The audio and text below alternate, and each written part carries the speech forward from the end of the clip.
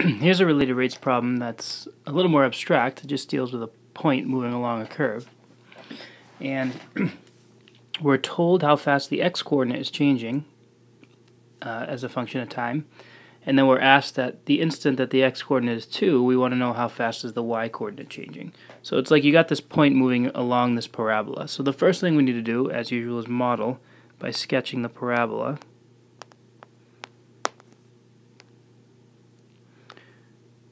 So x minus 4 squared is just going to be a parabola shifted to the right 4. So its vertex will be on the x-axis here at 4.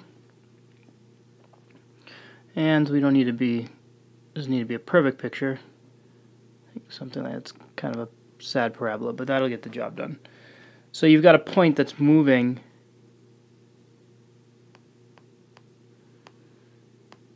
this point is just moving along this parabola, and therefore you can see that its x-coordinate and y-coordinate are changing, and we know the rate at which the x-coordinate is changing. That's being told to us. So we know that dx dt, so it says its x-coordinate is increasing at 5 units per second, so it's moving to the right. So that's 5 units per second. And what we want is we want to know dy dt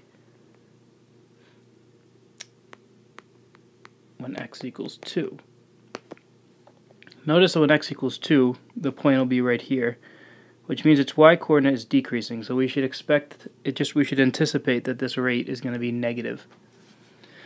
So we need our equation. Now the good news is the equation is not something we have to come up with. It's just this relationship here. It's the how the variables relate to create this graph to begin with. So y equals x minus 4 squared, and now we need to take the derivative with respect to time. So dy dt equals 2x minus 4 times dx dt, because of the chain rule. I hope if you've been watching these videos at this point that is almost instinctive, so that you don't even have to think about it. It just comes naturally. Alright, and so now we substitute and solve.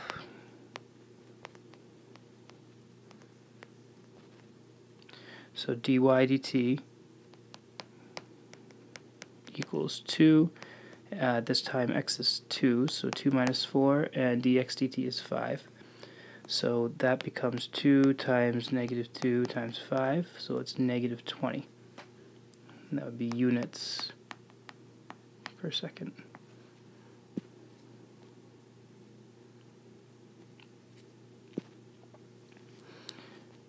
And interpret. So we'll say the y-coordinate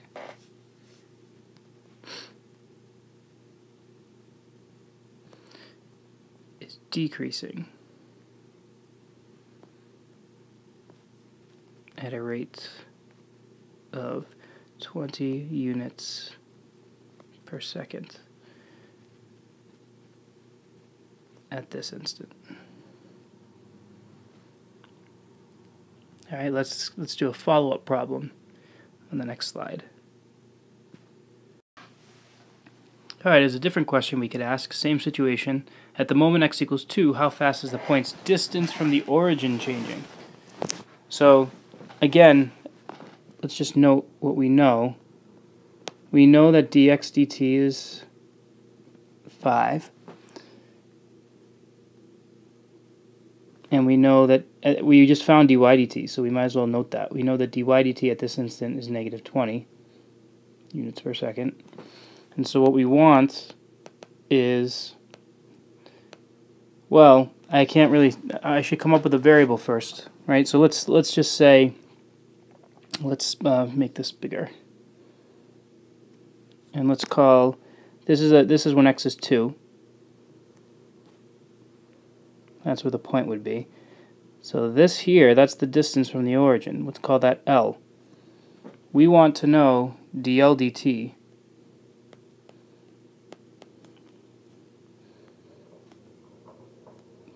when x equals 2. Alright, so I guess I can't make that smaller. Alright, so here's what we need to do. We need to come up with an equation.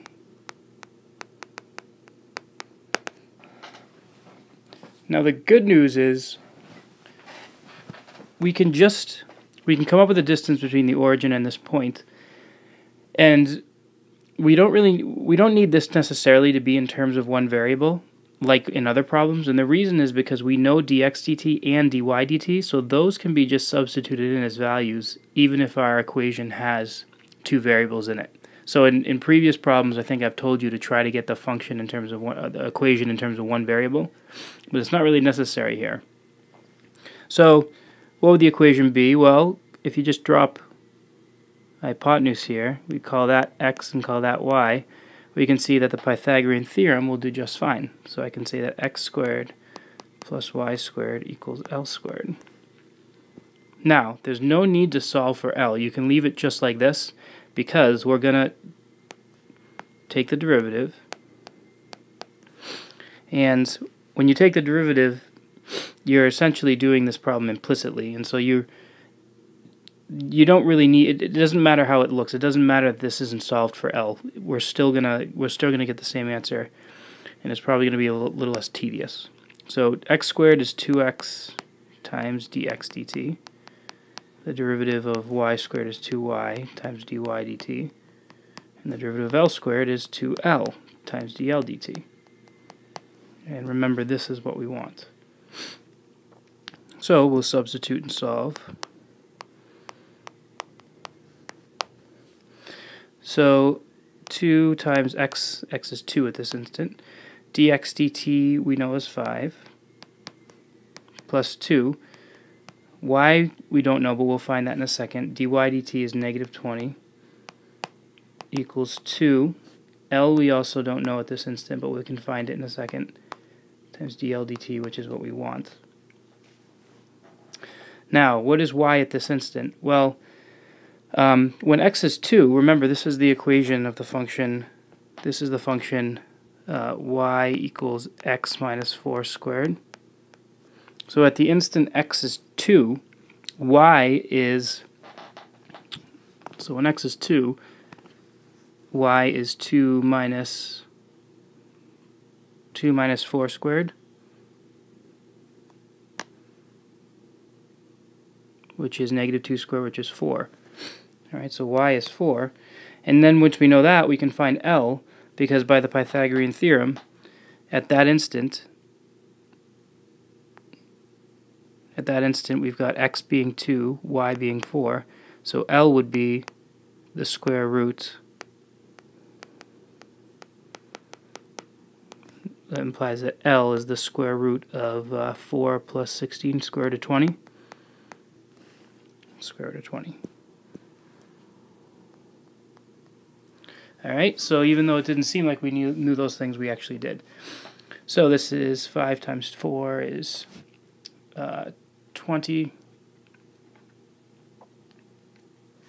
So I get 20 plus 8 times negative 20 is negative 160 equals 2 root 20. I probably could have divided everything by 2, but it's okay. I'm going to need to shrink this.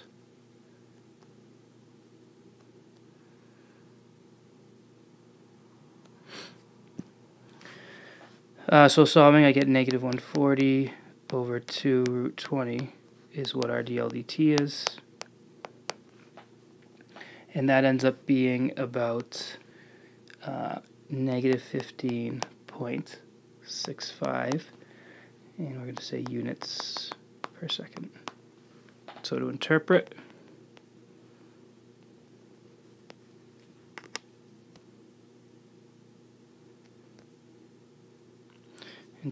we're going to say the point's distance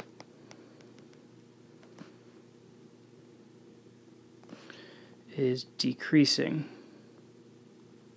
or distance from the origin. Distance from the origin is decreasing.